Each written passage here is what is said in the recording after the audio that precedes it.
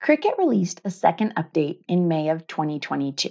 It contains one new feature and 3 improvements. This video is going to focus on the new feature, which is the Monogram Maker. If you want to know about the 3 improvements to uploading images, check out the part 2 video of this update. I'm linking it in the description, and if you watch to the end of this video, I'll have a link that you can click on to jump you right to it. This is Hank's Maker Mentor. Let's dive into the Monogram Maker. We'll start by going over this note from Cricut. At this time, Monogram Maker is only available in English on Design Space for Desktop version 7.9 and higher. It's still in beta. Anyone can create with it, but only current Cricut Access subscribers can send them to the machine.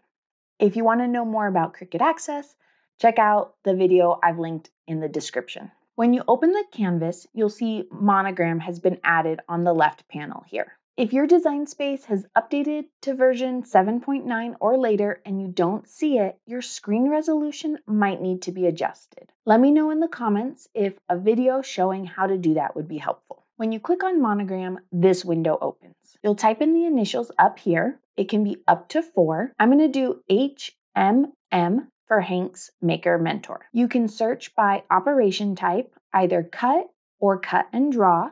I'm going to leave it on any. Next, you need to decide on the style. Classic and thematic are the main categories, but they both have subcategories. Classic has modern, elegant, handwritten, and vintage. You can select frames to go with them. Thematic has botanical, decorative, occasions, interests, and sports. There are a lot of cool designs, including ones that work well for seasons and many of the major holidays. I'm guessing Cricut will continue to add more as well. Not all the monograms are going to offer the same choices. Cricut also sorts the order the monograms appear in and places the ones that are optimized for the number of initials that you have at the top of the list. But you can continue to scroll down and select a different one if you choose. If you're looking through the frames or fonts and want to go to a specific one, click on these arrows to reach it. I'm going to add this one to the canvas for now, and we'll come back in and I'll show you more details about designing them in a minute. But let's take a look at how it functions on the canvas. For this design, the monogram itself is one layer. The interior circle and the stars are the same color and part of the same layer. The red lines are the third and final layer for this design. You can change the colors and the operations or line type of the monograms the same way you do with other layers. You're unable to go in and change the letters of this monogram. They've set it up the same as offset. Since it's quick and easy to create, instead of trying to go in and edit it, you'll just create a new one to make any changes. Let's go back into the Monogram Maker and talk about a few other things, including the frequently asked questions. When you're typing in initials, it will automatically capitalize them and move to the next box. When you delete it, it automatically shifts the remaining letters forward. On designs where one of the letters is larger than the others, it will always make the last initial you typed in largest. I can add the H at the end, then it becomes the largest one in the monogram itself. If you want to keep them in place and replace one, select it, and instead of clicking delete, just type in the new one.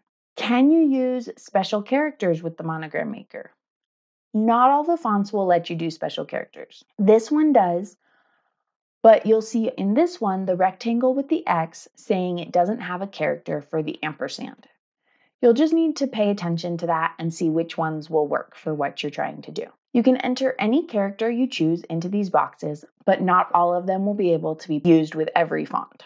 If you're using a free trial of Cricut Access, you create a monogram, you can make it without a problem until your trial is over. After you no longer have Cricut Access, even though you've created the design before and you've made it before, if you are not a current Access member, you will not be able to send it to your machine again. That's the same as with other projects that you create with Cricut Access images and fonts. What do you think about the Monogram Maker?